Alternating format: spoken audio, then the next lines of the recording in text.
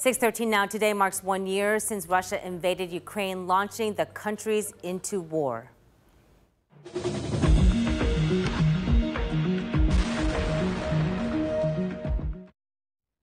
Ukrainian President Volodymyr Zelensky tweeted this video just after midnight, marking the year since Russia's invasion of his country.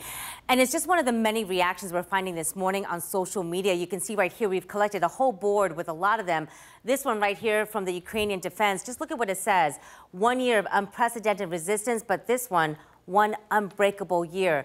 And the more we look at the different tweets here that we're finding this morning, many of them very emotional, but you can really tell that this is a global response against Russia. Here's another one. It's a tweet from France, and you can see how the Eiffel Tower is lit up in the colors of blue and yellow, which are the colors of Ukraine's flag.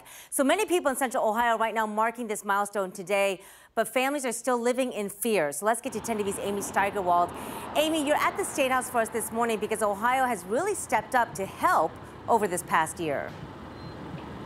Yeah, that's right, Angela. You know, we saw a lot of action in the initial days following that invasion just 365 days ago, both from local advocates here in Central Ohio, but also from the governor's office as well. And that relief effort and help reaching out has continued in this past year as well. Most recently, we did learn about a factory over in Lima working on refurbishing tanks to send to Ukraine. We also know Ohio Governor Mike DeWine signed an executive order in the days following the invasion, prohibiting the state of Ohio from investment or purchasing activity aiding Russia. Now, here in Central Ohio, the Ukrainian Cultural Association, they've been doing a lot over the past year, and they are hosting a rally at the State House tonight. Many have been working very hard, specifically when it comes to raising money to send medical supplies to direct doctors on the ground that they know of in Ukraine.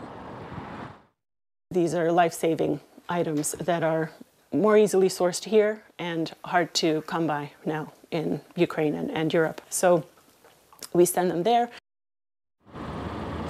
And of course, that supplies becomes more important as this 1 year mark gets further away from us. Tonight, again, that State House rally is at 6 o'clock here. Everyone is invited to come out and show their support.